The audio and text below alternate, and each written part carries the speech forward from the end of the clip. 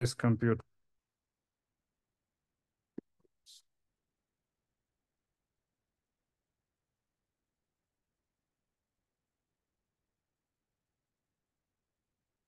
So, staff linear regression in lines starting with 53. No, in lines starting with 19, we import data.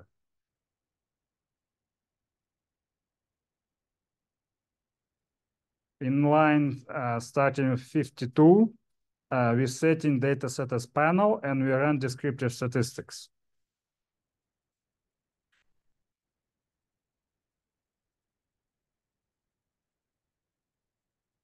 In line 65, we run linear regression.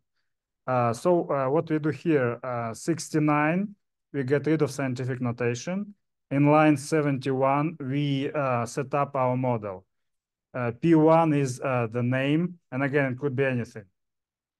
Then we have LM, which indicates this is linear regression. Premiums inflation adjusted, this is our dependent variable. It always comes first. Then we have this weird sign which indicates that after this, we are going to have a set of independent variables, which are in this case post variable, which is an indicator whether or not Trump administration started implementing his policies in healthcare. We have young adults imputed variable, which indicates share of young adults in a state. We have uninsured variable, which indicates share of uninsured. And we have INEA variable, income inflation adjusted. Comma and P data is the name of the data we are working with. And summary, we provide summary of our data. And the way we interpret it, adjusted R square 0.37, which means 37% of change in premiums is explained by independent variables in our model.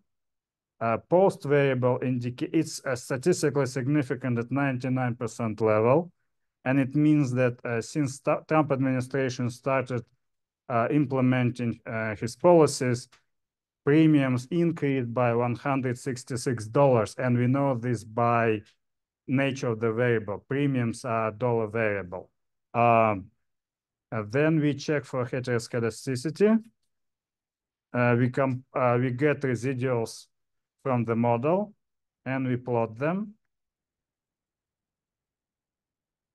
Since there is obvious pattern in the error term, as we can compare it to the PowerPoint, there is a heteroscedasticity in the model.